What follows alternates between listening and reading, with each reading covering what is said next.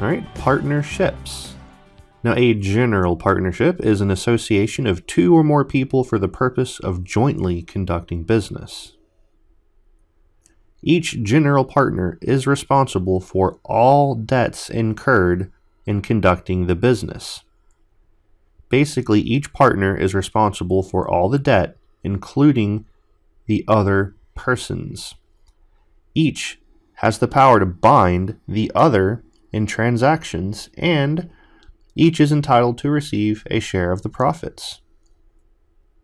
Now, a general partnership is created by a contract, and it can be written, oral, or implied by the conducts. If you're not careful, you could accidentally create a partnership. Real estate brokerage general partnerships. Now, brokers may choose to form a general partnership. Requirements regarding real estate brokerage partnerships include the following. Of course, the partnership has to register with, you'd never guess it, the DBPR under the partnership's name.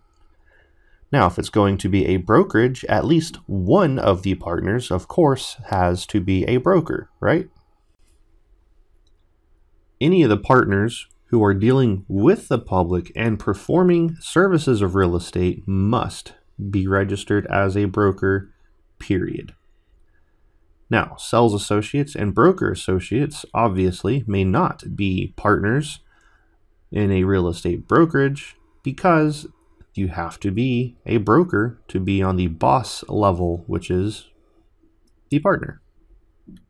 Now, any change in the composition of a partnership must be reported to the DBPR.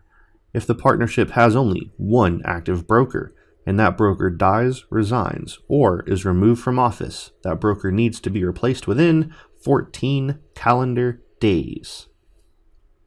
No new brokerage business may be conducted by the partnership or by a licensee registered with the partnership until a new active broker is identified and registered under the partnership. However, business that was already in the works, like a listing that wasn't closed or something that was almost closed, may continue, but only up until those 14 days is reached. Failure to timely appoint another active broker will result in the automatic cancellation of the partnership's registration, and the licenses of all of the sales associates working in that brokerage will become automatically involuntary inactive because they don't have an active broker anymore, do they? So it is the responsibility of every active broker in a brokerage partnership to see to it that the partnership and all of its partners and associates have current active registrations and licenses.